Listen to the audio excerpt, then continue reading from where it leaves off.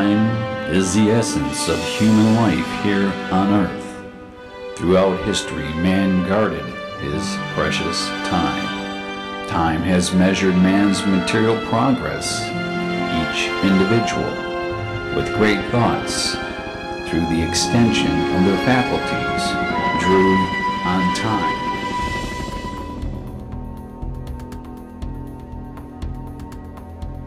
Just want everybody to know that time is the most significant thing to all of us, each and every one of us, all individuals, and all based on liberty and parity and all those things that come along with it, intellectual property patents, copyrights, and private property and lawful occurrences here in America. While you're listening to Area 52 America broadcast. Area 52 America is about the Constitution. 52 times the word law is used in our Constitution, and nowhere is the word legal. In the 14th Amendment, the word illegal was used when men were kept slaves by legal agreement, with no consideration or remedy of law. Legal determinations with no consideration or remedy of law. So our program is based on the law, which has become alien to the common people, and things that are outside the boundaries of understanding. And what we'll be going over today is the film in which we did in Detroit for Pastor Steve Upshur. It's a story in which he had an encounter 1974 before he became a pastor. He left Detroit back in that time, went out west, ended up in Oklahoma City, and then ended up ultimately in Guthrie, Oklahoma. Now this was in the early 70s. His story is documented, and it was based on something that had happened to him. Now something that's interesting about the exact same area, later in the 90s I did some research on that, and there happened to have something significant happened to a major producer there. His name is Alan Ross. You can go on YouTube and check out Missing Alan. And he was ultimately murdered out there.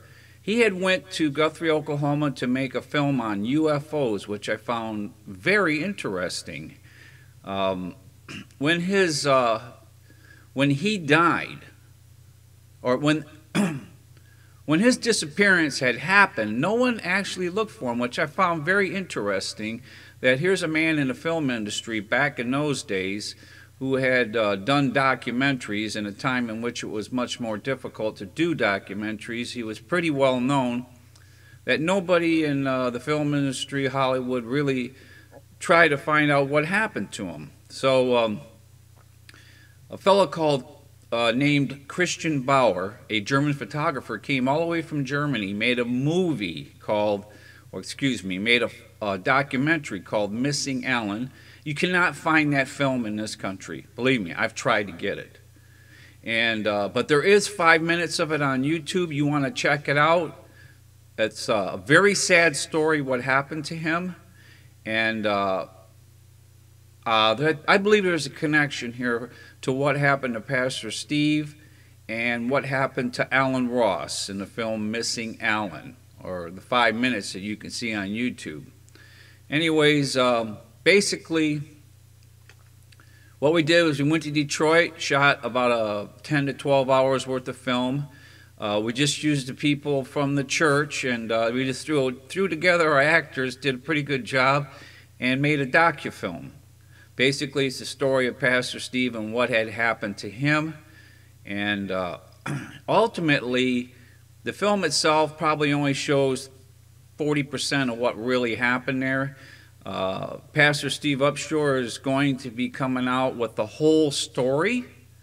He wants to tell exactly what happened to him there.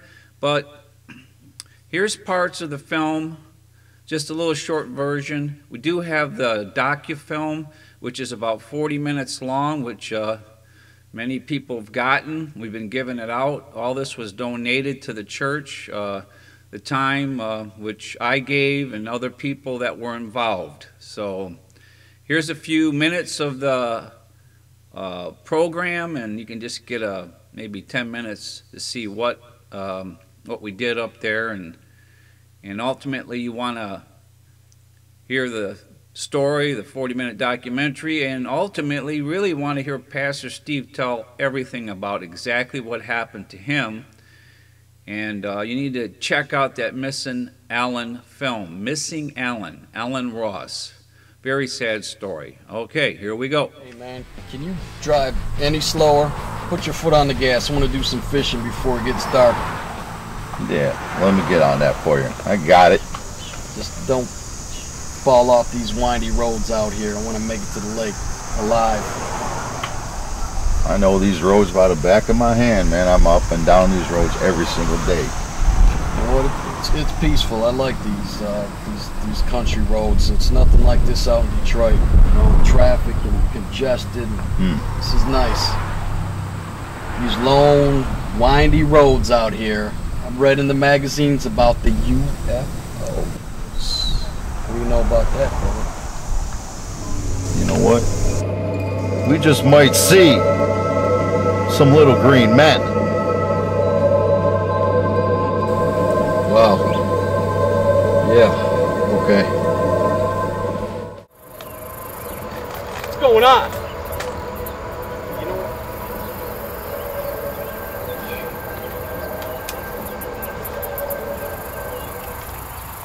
Man, what the hell are you doing? See what's going on? What the hell did you do? I cut your line, I cut my line.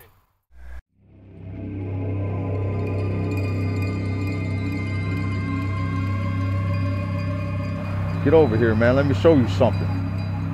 Don't go near the water.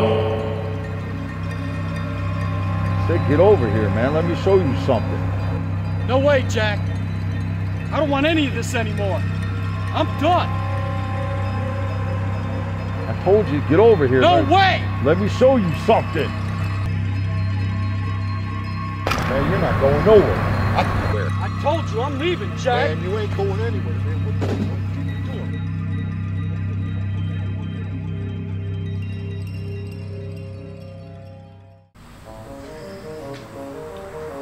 Man, you're going back, dude.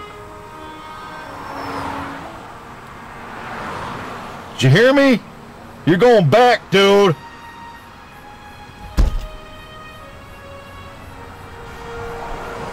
Oh, it's too bad I ruined your fishing trip.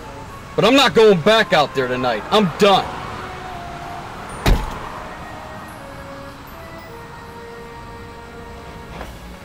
I heard them say at my job that I could get some friends who work there. It might be better because I can't do everything. I need somebody else to come in.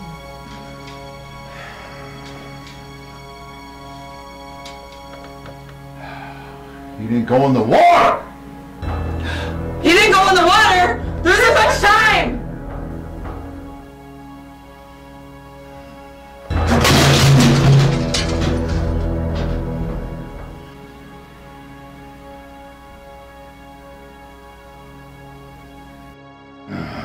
You're going back out to that lake if I gotta put a gun to your head. Yeah, he's not kidding. You are going back. You know what? Okay, I'll go back. We'll go back tomorrow.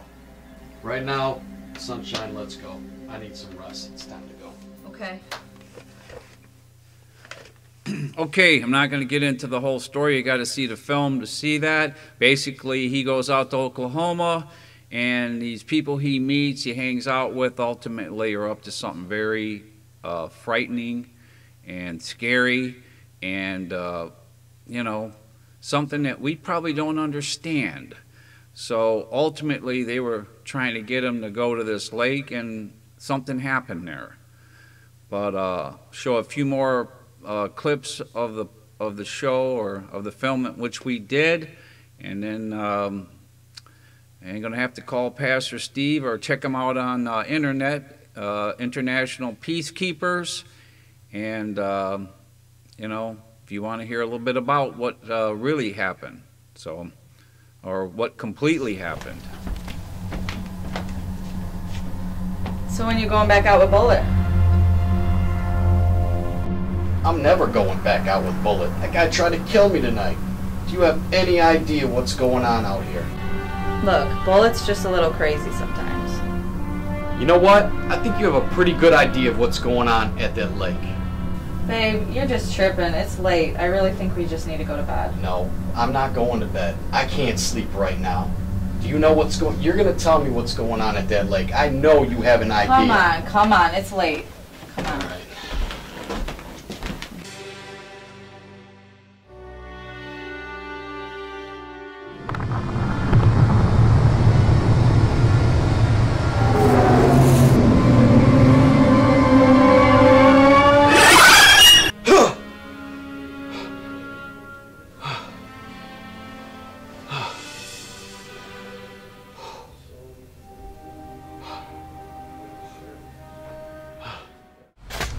Jim, I gotta tell you a story, man. Yeah, man, what's going on? I don't want you to freak out, but I gotta get this off my chest. All right, man. You know that girl, Sunshine, I was telling you about? Yeah. I met her. She had a couple friends, all right? Buddy came over, we were getting high, and this guy was just persistent about going fishing. Oh, okay. Yeah. They fish a lot around here. To make a long story short, we get to the lake, and the weirdest things were happening to me. I'd throw the line in the water, it'd feel like it was tugging on my line, something was in the water.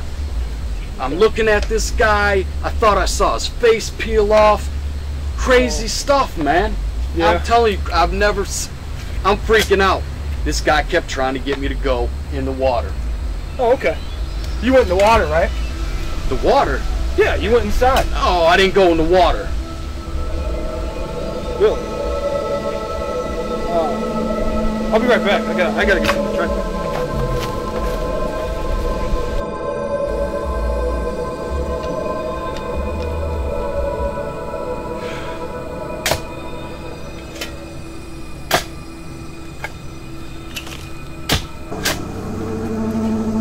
Hey, Mr. Officer. Good to see you around.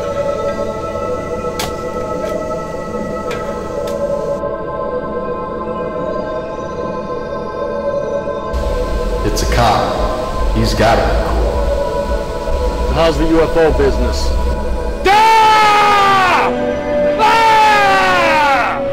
Ah!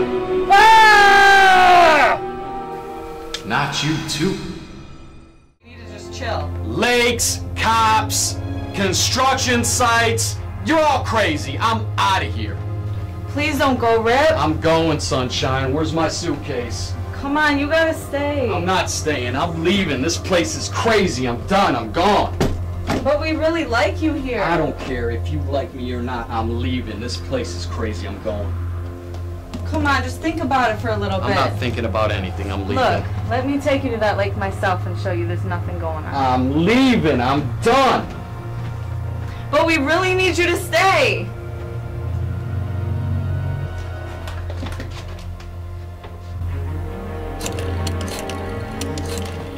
Come on.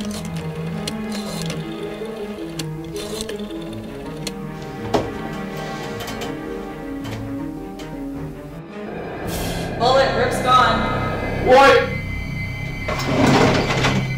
Yeah, he packed up and left about 20 minutes ago. Packed up and left. All right. I'll take care of it. Don't worry about it. I'll send a couple guys to take care of him. I got this. I'll take care of it.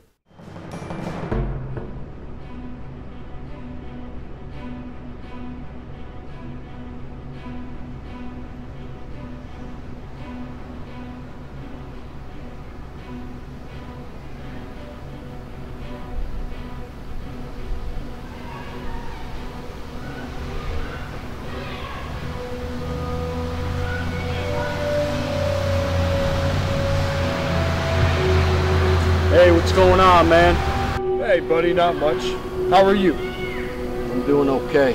Doing all right. How about yourself? Oh, not too bad. Just came in from out of town, me and my buddy here. Oh, yeah? Hey, Connie, come over here.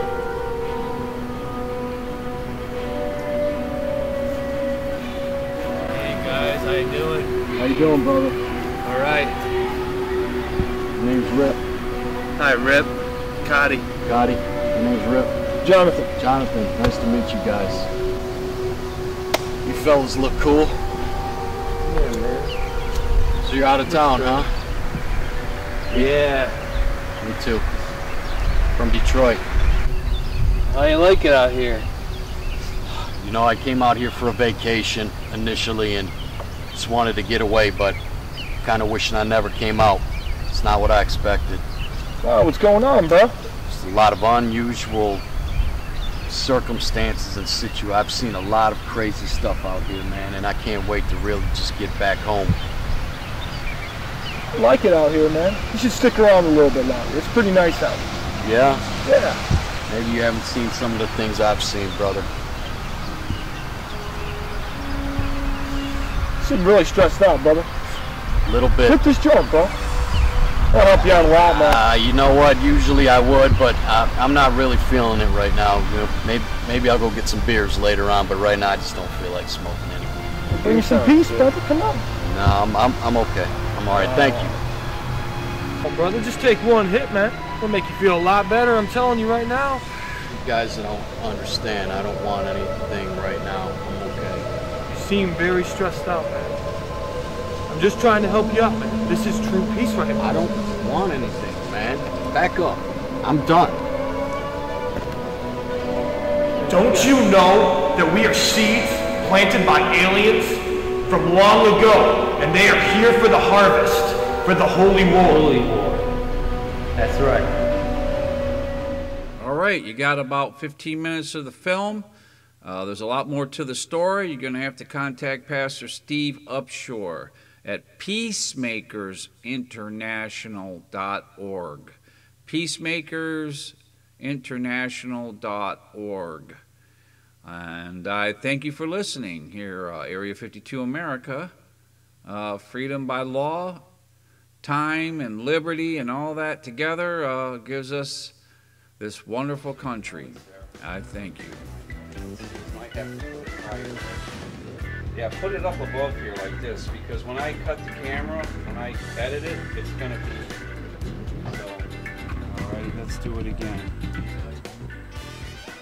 You know, Rip, we just might see some little green men. Try it. Here, just remember, we just might see. Those words separate. We just might see some little green men. Like a rap song. We just might see some little green men. Thank you. All right. There it is. Got it. Got it. Okay, on the count of 3, 1, 2, 3. We just might see some little green men. That was decent, but let's step I know, I can do it better. I got it. We just might see some little green men. That's But what it's I got to can be say. kind of mean a little bit, you know? Okay. I can do it one last time. All right. I can get this. Okay. Count of 3. 1, 2, 3. We just might see some little green men. That was pretty convincing right there, man. On the count of 3, but you look at them. Wait. You look at them for a second before you say anything. Look at Dave. Yeah, because this is where I impose that thought in your, on the film. Okay. 1, 2, 3.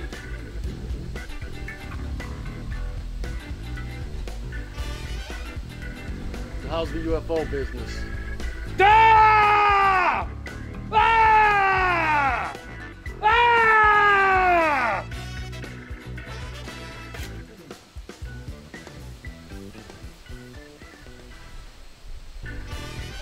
All right. Like he just Just like he just did it. Right. You're gonna be like, making faces. Like, whoa, man. Yeah. And then you're gonna back the camera off slowly. And then you're gonna watch me. We only had 20 days, and that was to put together a rough script, get our actors all from the church, build the sets, and find the locations, and you know, knock this thing out, which we all got together and did. We had one camera and we had one mic, no lapel mics. Our lighting was kind of weak. We had to use shower curtains and all different types of angles to get the lighting somewhat pretty good. So I want to thank everybody once again for the solid effort, for building and making the set, putting together the scripts, and just outright acting, and just putting it all together. And I want to thank all you guys again, and thank you, Pastor Steve, for allowing us to do this story that's very significant. I thank all of you once again. Amen.